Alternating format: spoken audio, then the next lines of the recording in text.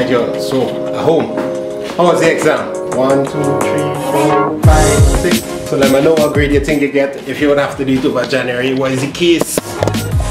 So I got the paper and I'm gonna do a little solution video. Everything, whole paper. You'll be able to evaluate yourself, tell yourself what grade you feel you're going and get. Check your marks. My first impressions of the paper was, wow, this thing really easy, boy. But then I take a look at it again and I was like, maybe not so much.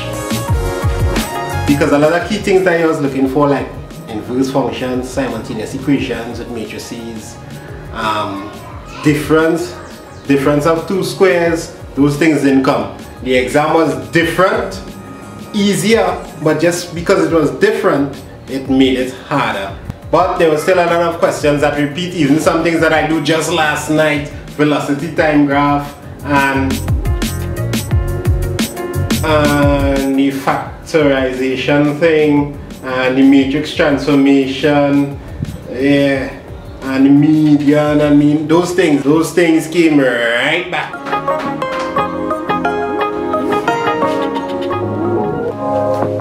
So let's take a look at the solutions.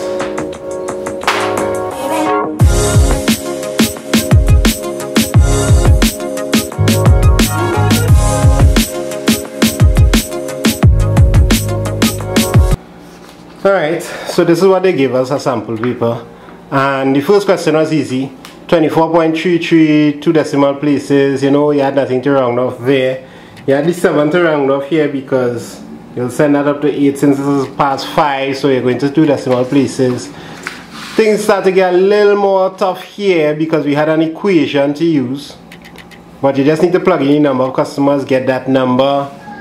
For the second part, work out the wage takeaway. Get 400 divided by, you know, this is one customer, commission, bam, you get 445 customers. This part you have to create your own new equation for next person, Shona. And then, this was the tricky part that went for 3 marks. You had to equate the 2 equations. The first one that they gave you, the original equation, and the new one that you make up. Let N and M be the same, because they said that both of them share the same amount of customers. And you rearrange the suit and you'd be able to get this value. So this was a tough part. This was probably the first challenging question. Question 2 was very straightforward. Difference of 2 squares, factorizing here, then solution, then quadratic equation, where we had to not get this, you had to get the solution. I just wrote in the solution here because they said equal to 0, so we need to solve that one, right? Then you had a little rearranging here. Wait, first you had to substitute, then you had to rearrange. And then you had a little beautiful, this was probably the easiest construction question in decades ever. The one trick in this question was bisecting the 60 degrees to get 30 degrees, and you getting 4 marks for that. So that was easy. Question 2 and 3 was straightforward. In the next part, in question 3, you had to do a little enlargement of the line PQ, and then you had to do a reflection. They asked you for a point here as well. Easy stuff there. The trick was knowing that the line y equals 0 is really the x-axis. In question 4, they brought functions with a different twist. They didn't ask you to find inverse or anything like that. They just asked you to substitute some values. There was a heap of substituting in this paper. Substitute for x, then you substitute for f of x to get the answer for these two. Then you have to write out the ordered pairs for that question. You could always pause the video, watch it and take it in. This is not like a tutorial video. This is just raw solutions coming at you fast speed, right? Then you had to show why this wouldn't work. F of x is not equal to 5. Why is that so? Because the domain is specified, the range is specified, nobody else would come in the dance, right? Then you have to solve the inequalities, then show it on the graph. This inequality you have to switch around so the sign flipped, and you get your little, not on the graph, on the number line, you have to show it. For number 5, you had a kind of pie chart scene happening here. So to find x here, now you have to do a little subtraction. 360 take away the angles, and you get your angle for x, and then you get your percentage by putting 94 over 360 because 94 was cricket, and you get your percentage as well. Then they ask you 40 students is equal to something in tennis. Work it out, so you put 45 over 360, that's the number in tennis, is equal to 40 students, and then you work out what would be the whole amount. You get 320. So this is like finding for 40 over 45 times 360. Next up, we had a nice little frequency polygon right here, following the table simply by using the graph. Notice how they didn't bring it down to the x-axis. Sometimes you have to bring it down, but alright, so modal number is 1 goal because 7 matches had 1 goal. Then you have to find the median number of goals. To find that, you know, you'll have to cross out, but all of them are kind of grouped up here. So you need to know to cross out there. You can write out all 25 of them, which would just be kind of crazy, but at least you'll get the answer if you don't know how to do this. And you would have gotten that it was 2 goals and one more thing. Oh yeah, the mean number, so you multiply each section, get that there, 54 in all, divide by the number of matches, 54 goals in all, divide by the number of matches, you get 2.16. And then we had some circle, finding the area of the square minus, get the cross-sectional area before you do all the circumference stuff. Then this was the tricky part here. You need to know the cross-sectional area by the thickness will give you the volume. Then you divide the volume of the material by the volume of one disc to get how much disc you need, and you know you round down, so the maximum number of disc we could get is this. Next up, we had a question that was looking real tough, but it was actually easy. It's scales, 160 cm to that kilometers. So in the end, you'll end up with 500 km was equal to 2 centimeters. The working is there. Remember, you could always pause. I'm kind of speeding. And when you establish this 1 cm to 250 kilometers scale, you could actually work out the 25 centimeters is going to be that. In this one, you have to draw the fourth sequence, so you draw it right here, but I just ratchet and just put it up here. If you do this, you would not get any marks. I'm just doing that for speeding's sake. And then you complete the table. So this question was very, very easy except for this last part here, boy. This last part, they actually determine a relationship between S and P. The relationship was this: P is equal to 2 times S plus 2. Right? So you need to really compare these last two to get that. And that was the end of section 1, so let's go on to section 2. Alright, so section 2. Let me start off by saying section 2 was extremely easy if you knew about it. But if you didn't revise well, like the entire syllabus, some of these things would be brand new to you, and that would make it hard. So the first part had a messed up looking graph like that you just need to finish. And if you drew this graph and you weren't comfortable about it, this whole question can I just throw you off by just seeing this graph. You're like, what the? Anyhow, so yeah, but that's how it looked. Then you have to draw the line where y is equal to 6, because they give you to solve this equation here, and the x values that cut that line are x1, x1, x2, and those are the answers. So quick marks in this question if you were comfortable with the weirdness of it.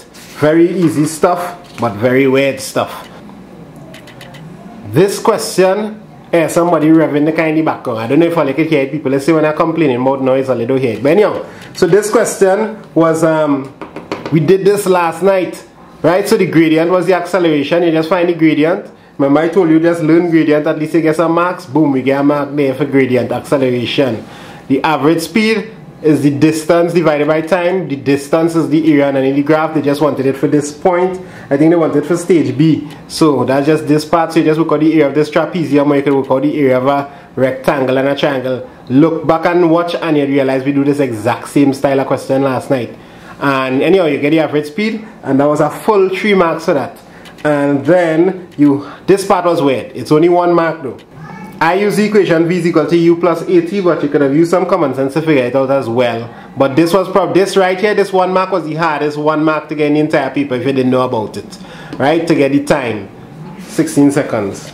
The bearings question was straightforward. If you understood bearings, you would have laughed at this question. B from F. Well, you know B from F. Let me just stick out my marker. I didn't want to write anything here, but you know now.